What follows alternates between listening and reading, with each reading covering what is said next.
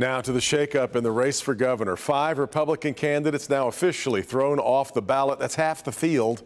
And those candidates include James Craig, Perry Johnson, Donna Brandenburg, Michael Markey, and Mike Brown. Mara McDonald live downtown tonight. At least 2 of those candidates, Mara, are going to still try one more legal challenge here. Devin, that's right. And as one attorney explained it to me tonight, this is the legal equivalent of a Hail Mary pass. Let me show you. What everybody agrees on, there are thousands of fraudulent signatures across 10 campaigns gathered by the same paid signature gatherers. This was not a mistake. These circulators knew they were doing this. They did this deliberately. And staff is confident in saying that these signatures should not be counted. So many, 5 of the GOP gubernatorial candidates, including former Chief James Craig and so-called quality guru Perry Johnson, are off the ballot after a split vote at the State Board of Canvassers. Both Craig and Johnson's campaigns are going to fight it out in court. Here's the reasoning. The Bureau had a large task before it, and it did a valiant effort.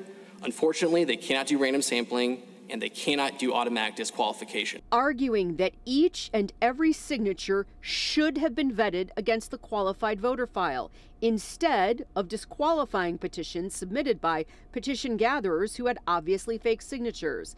A judge will have to decide. But remember this piece of Campaign 101. Anybody who's ever run a campaign before that requires signatures should have a vetting process and should know the companies. There are only a few of them that do this stuff. And so, yeah, it's really, really bad, malpractice by the campaign managers. Back here live, what Dennis is saying is that those campaigns get to see their signatures as they come in weekly, every other day, whatever the arrangement they have is, and that somebody on that campaign should be fly-specking those signatures as they come in to make sure they look okay. Because, Devin, Kimberly, problems with signatures or fraudulent signatures, that's not new. Why would you end up paying a company for signatures that aren't valid? We're live downtown tonight. I'm Mara McDonald, Local 4. Which is why it was interesting that the 2 Republican members of the board voted to overlook these problems. But nonetheless, the investigation now into these signature gatherers, Mara, has been turned over to the Attorney General, Dana Nessel.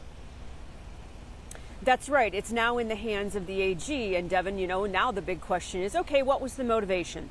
Was it something where, look, gathering signatures is not easy, okay? You're out in lousy weather all day. You're standing on your feet. Was this something that these people thought, well, this is an easy way to make my, $20 a signature and get it done?